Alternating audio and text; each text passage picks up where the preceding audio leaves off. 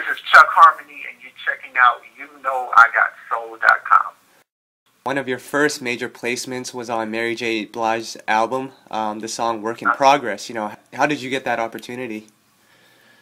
It was really through Neo.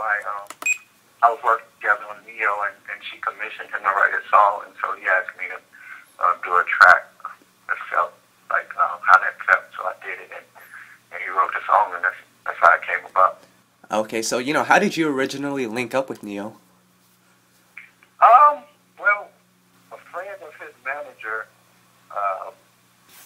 actually kind of got a hold of some of my tracks and kind of played it for Neo. That's kind of how it happened, I guess.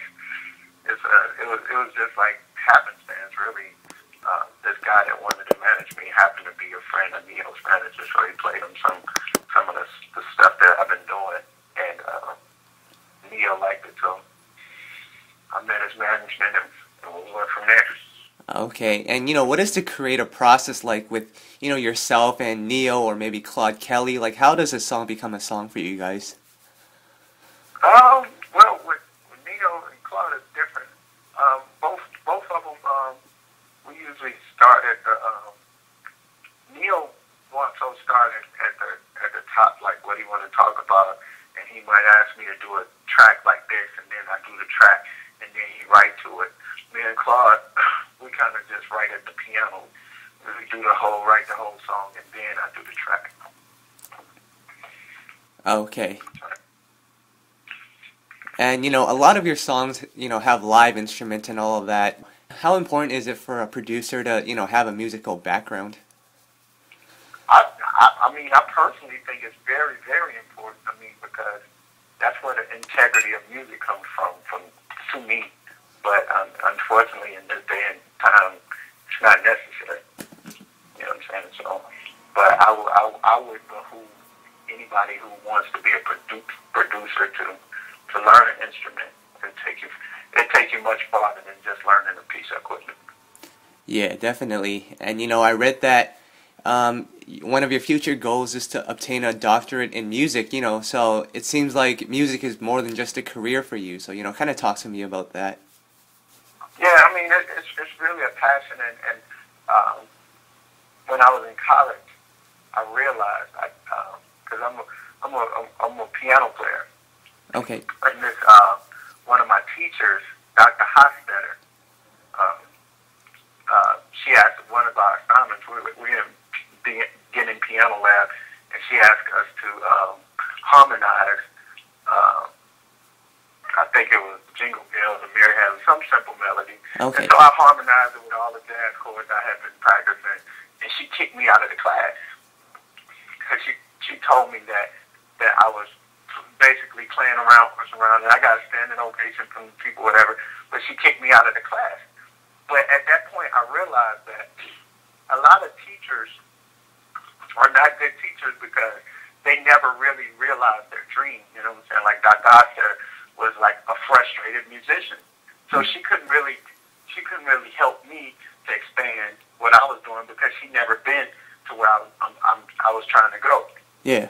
So I figure if I can get to where I'm actually trying to go, which I'm mostly there, then I will be a great teacher.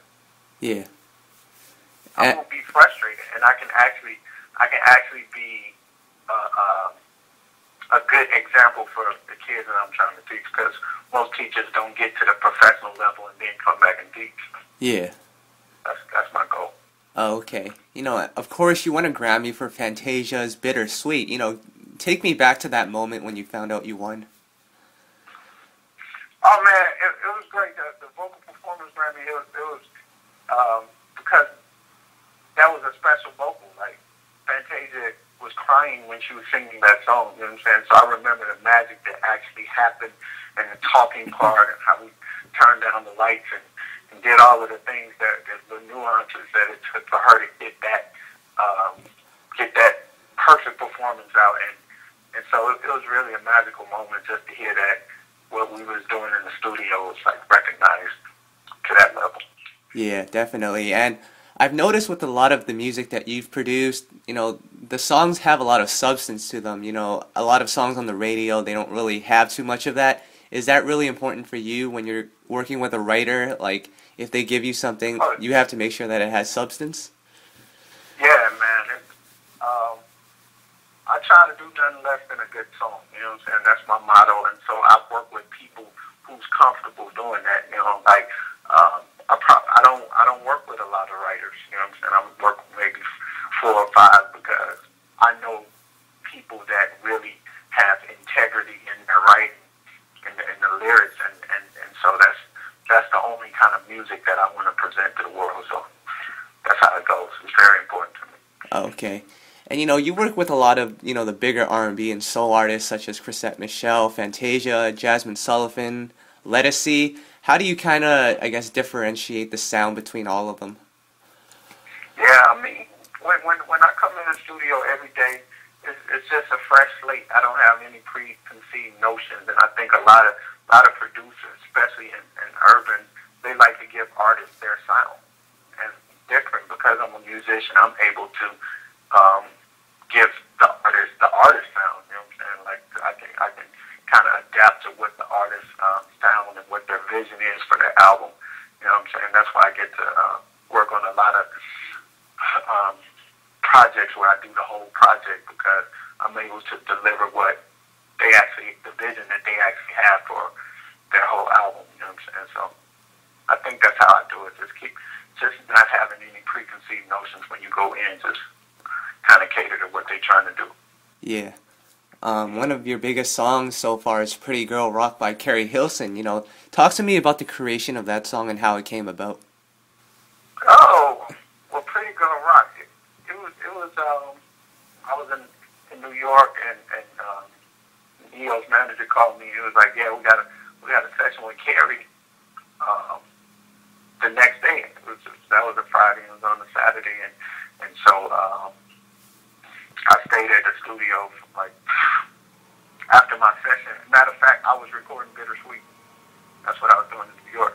Okay. But after that session was over, I stayed around the studio for the rest of the night and just came up with that track because that's the only track I had that I thought could fit Carrie Hilson.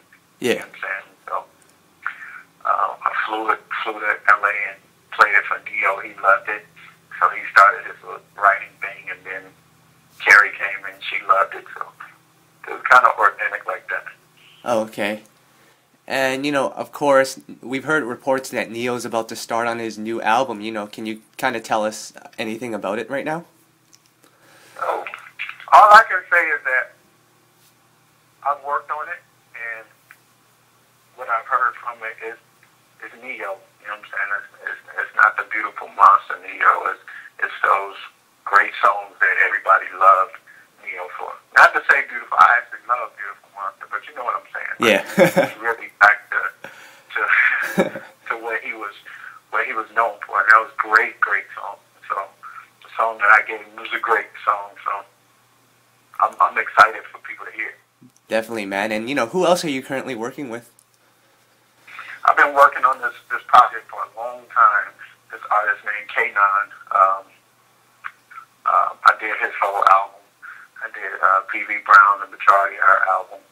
I'm back in with Chrisette Michele. I'm going in with Usher and John Legend at the top of the year. I'm working on my own art. Okay. Talk to me a little bit about your own artists. Everybody asks me that. Yep. All I can say is something fresh, and it's R&B, and it's young, and it's exciting. You know what I'm saying? And it's a dream project of mine because I always figured that if I can get a young artist to do like the quality of music that I've been doing, then we might be able to make some noise in this music business. So that's what I'm hoping for. Okay. And, you know, you've had a lot of R&B success, but, you know, right now on the radio, there's not a lot of R&B. So, you know, how do you kind of balance between making something that you like and then also making something that has commercial success? I just don't think about it. You know what I'm saying? Like I got a lot of pop stuff coming out next year. But I kind of just don't think about it. I just let everything be organic because I don't want to overthink what I'm doing. You know what I'm saying? Like If I come in the studio and I got a session with a pop artist, then I just do it organically. I don't really think about what's on the radio, what's going to be a hit, what's going to be a smash. I kind of just do a great song in any genre and keep that. That's how I keep myself from falling victim to that kind of stuff. Oh, okay. That's all that I had for you. Is there anything that you'd like to add? No, man, I really appreciate you taking time out to chat with me.